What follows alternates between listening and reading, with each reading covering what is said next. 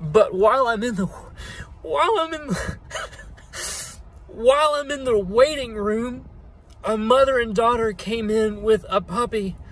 that looked like it was dying of parvo, and the daughter held the dog out in front of her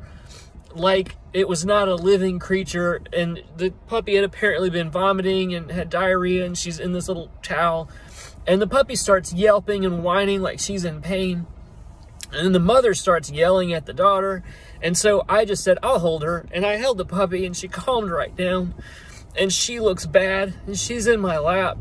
and they're talking, and then it's gonna be like $281 for the basic stuff for the puppy, and they don't have the money, and they're debating on just going home. And this puppy looks like it's dying.